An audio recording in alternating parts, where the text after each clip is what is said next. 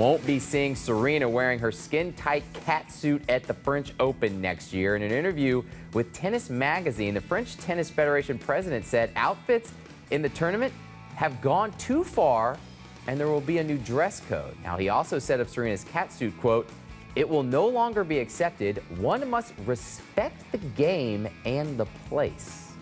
Now, Serena had said she felt like a superhero when wearing the outfit. It also helped her with blood clots, which she struggled with after her pregnancy. Serena going to start playing the U.S. Open on Monday. But, guys, this news is not received well by many because, a lot of fans of that catsuit Serena wore. And if it helps her health-wise, why would you ban it? And she's the #1 thing women's tennis has had ever.